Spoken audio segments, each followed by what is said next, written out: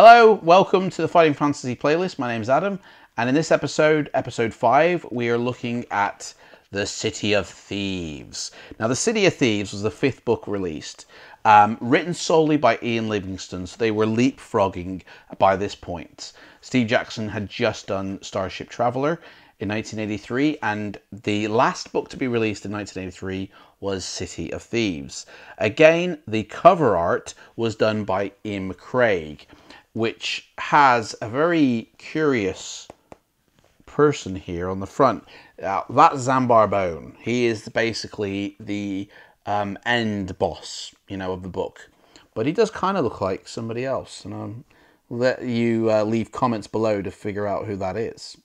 Ian McCraig did the cover art, but he also did the inside illustrations, which are absolutely fantastic, and you can see why he was hired by Lucasfilm to go on to do the concept work for the Star Wars films like The Phantom Menace, The Force Awakens. It's absolutely, they're really, I mean, there's Zambar Bone in the flesh, as it were, and I don't know if you can see this or not, but all the artwork in this is just absolutely fantastic, So, yeah, released in 1983. This was the final release of 1983. So they'd only released 5 books within, like, 2 years, I'll read you the back, and then we'll have a quickie inside.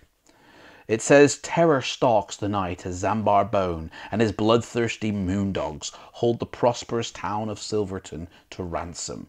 You are an adventurer, and the merchants of Silverton turn to you in their hour of need. Your mission takes you along dark, twisting streets where thieves, vagabonds, and creatures of the night lie in wait to trap the unwary traveler.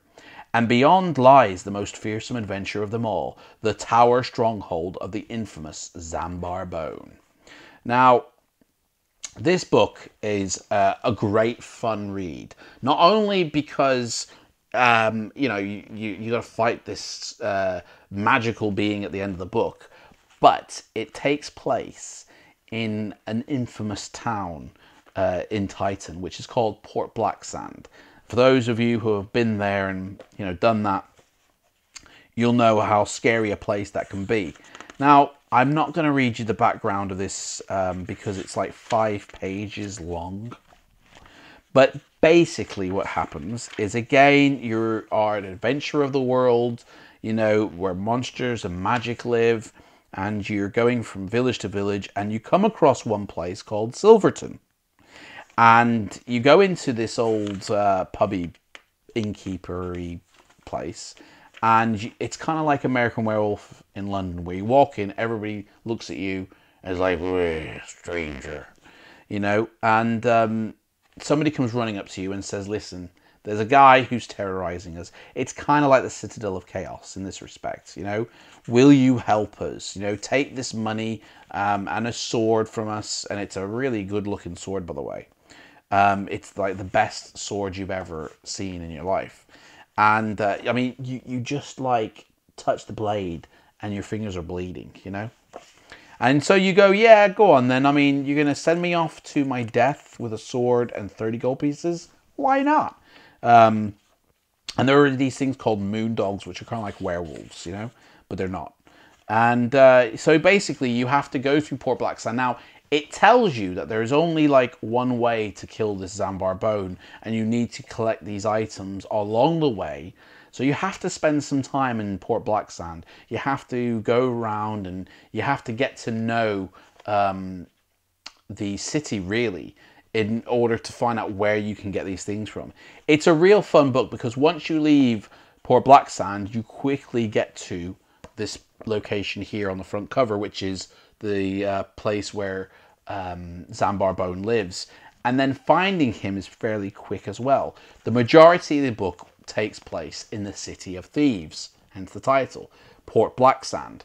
And it is really fun. Now, he recently did a Port of Peril, which in a future episode we're going to look at. That's also set in Port Blacksand. And I believe that there is another book that is set in Port Blacksand as well. Midnight Rogue, that's it. It's a fun town to go through, and I'll tell you this: I would love to see Port Black Sand. You know, if the Fighting Fantasy ever did a TV series, you know, I'd love, or a film, I'd love to see Port Black Sand, you know, visualized fully.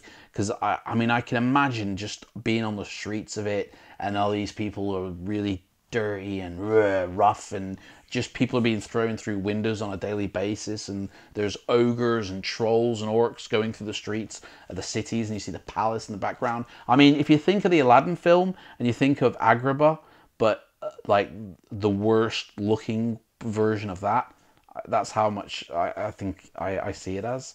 But anyway, that's City of Thieves. You know, I don't want to ruin it too much by playing through it, because the decisions are really, like, you know, interesting that you have to make in there. So head out and play through it yourself. It's a fun read. Leave your comments and thoughts in the description bit below on your read through and how you did and how you felt fighting Zambar Bone was. I personally got to the end of the book when I've played it. I fought Zambar Bone, but I foolishly died trying, you know. It's, you know, it's just one of them things, really. So you come across Nicodemus in the book, another wizard, kind of like Forest of Doom, and you know, he gives you these items, but I'm not going to tell you anymore. It's a fun book. Play it. It's awesome. And I'll see you in the next episode, guys. Take care, adventurers. Bye-bye.